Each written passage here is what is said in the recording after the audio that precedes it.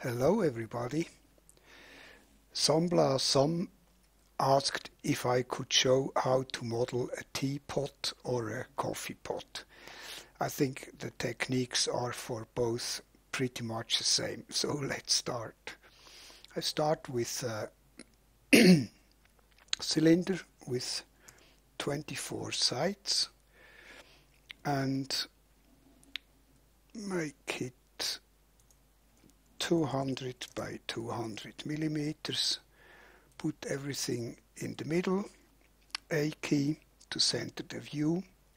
Then I go to fall off, linear, make a linear fall off, R key, and bring it out a bit in the bottom to make it more like the shape pots, teapots usually have. So drop the tool, get rid of the fall off. Now C key for edge slice, then I slice an edge in here, drop the tool, select one of the halves and delete it. I think I show the verts, so I select these three vertices here, R key, flatten them out, W key, and bring them to about here. Then convert the selection to an edge with Alt 2, Z key, and bring down a little lip here. Next C key again, I cut in an edge in here, select it, R key, make sure it's flat like so. Then I separate this geometry, Control X, Control V. Now we have two different parts. Okay. Now I can select these edges here, up arrow key, then select these three here as well, go to duplicate, radial sweep. We can select edges from a plane or a geometry to do sweeps as well, not only curves. So action center origin around the Y with 24 and apply. Good. Perspective, I can delete this and press the F key and get rid of the words again. Now front view, edge mode, I select all these edges in here, top view, Z key and click in the viewport to activate the tool, R key, and on the green circle bring this in to about here. Perspective again, tab key to go to sub D mode, and then I can select an edge in here and one in here, Alt C, with a count of 2 and symmetry, and make this maybe 10%. Drop the tool, drop the helix generator, let me go to the lists tab here. Okay, next I think I will put an edge in here, edge, add loop to accentuate this lip a little bit more, and put another one in here like about so. Yes, we don't need to see this, or let's see what I did here.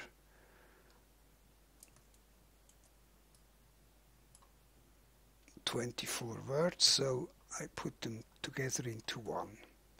And we probably have the same up here as well. Yes, good. Now I select this vertex and hit the bevel key and bevel it out to about here. Drop the tool, select this polygon and delete it. Front view again, A key, and I have 24. Yes, so let me select a globe with 24 sides, 8 segments. That sounds good. And control left click and bring it out to about, maybe it's a bit too big. Let's make this 28 millimeters. Yes, drop the tool. Now I select this one, center selected in the X and the Z, W key, bring it a bit. Now maybe I should remove these polys here. W key again, and bring it closer. Perspective. Go out of sub-D mode, select this row of edges and this one, and bridge it together. Good. Okay, it starts to look like a pot. Now I go to front view, and I think I put the grip in from here to here. So bevel this, but with group polygons activated, bevel it in a bit, go out of sub-D mode, good. Top view again, and now I take a cylinder with 6 sides, control, bring it out about here, yeah, about this size, perspective again, good, select this poly and these polygons and go to bridge them, but with, let's see, 2, 3 segments and a little bit of tension. Maybe we start with 50%. Click in the viewport. Yes, why not? Let's see. Yeah, do the same here and bridge. I think this needs a little bit of tweaking on this edge here. W key, bring it up a bit like so. Then I select this here, R key on the green circle to make it a bit smaller, like so. How does this look? It looks like a handle. But I think we also need to make it a bit smaller here. Yeah, and this one as well. R key, action center, local.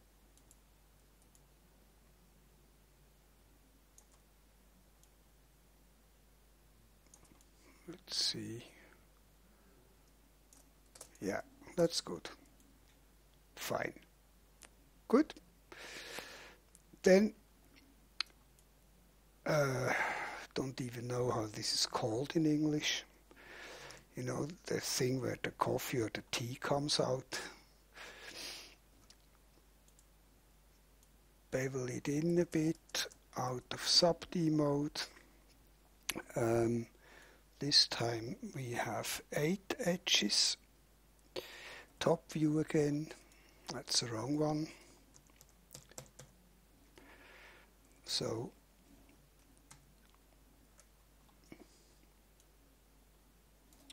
B for bevel, bevel it in a bit, drop the tool out of sub-D mode, top view, and now I need a circle with 8 sides, about here, pretty close I think. Select this one and center selected in the X, side view, that's quite big. R key, make it a bit smaller, like so. Perspective, select these, Alt Q is my shortcut for the bridge tool, and I think I only need 2 segments, and I can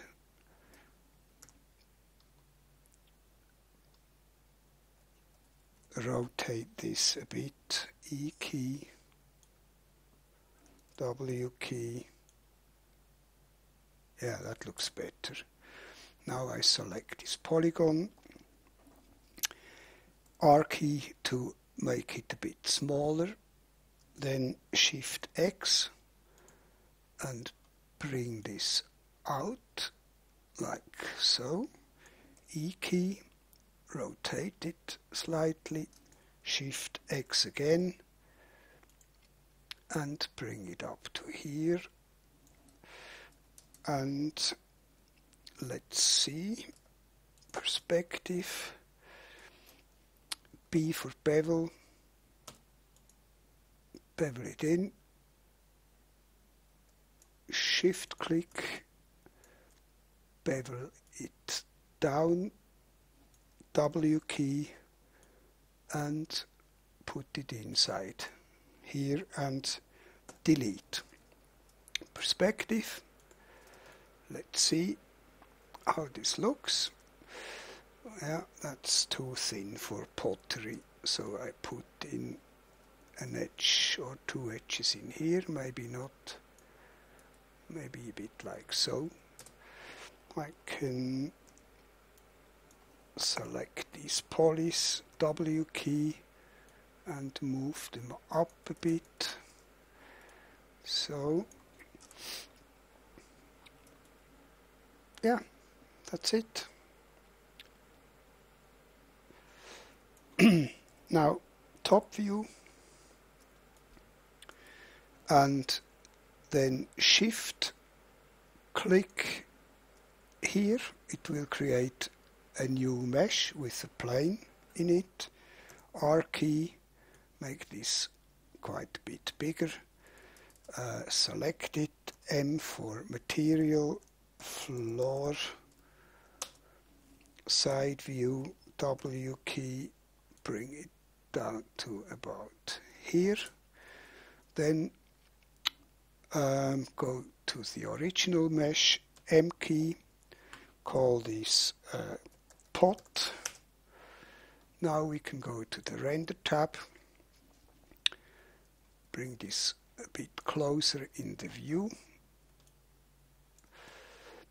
like so.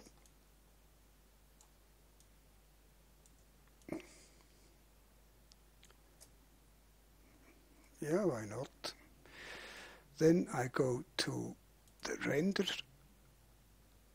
turn on global illumination, enlarge the frame a bit, like 1666 to 888. Then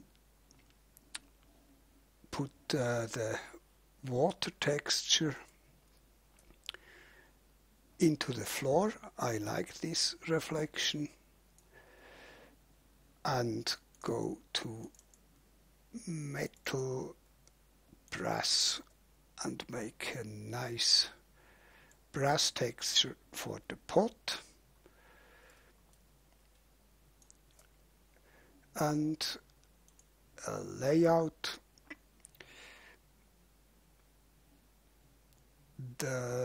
this one, load, yes, and render this out. And here it is, our finished tea or coffee pot.